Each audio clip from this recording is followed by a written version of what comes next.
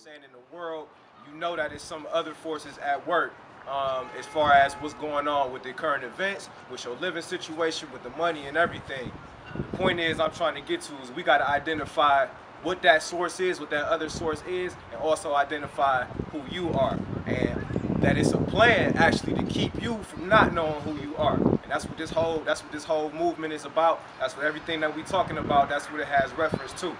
Bottom line is, these people that I'm speaking of, them that we're talking of, they have a certain agenda to keep us, our so-called black people, confounded in our minds and in our hoods, in all types of, in every facet of life.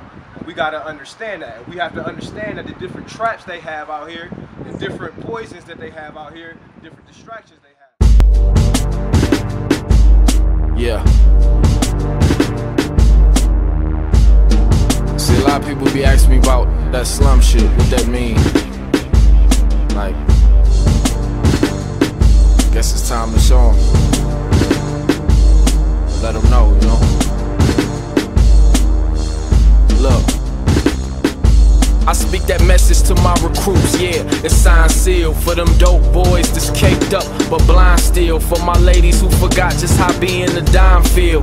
Folks who can't pay their rent but wanna shine still. Grown man, but the youth in me still define skill. And lame rappers, truthfully, yeah, them niggas lying still. I don't expect you to understand just how my mind feel. I could blow up any minute like tap dancing on a minefield. Lyrical monuments, my mind build. All my shit classic like Seinfeld.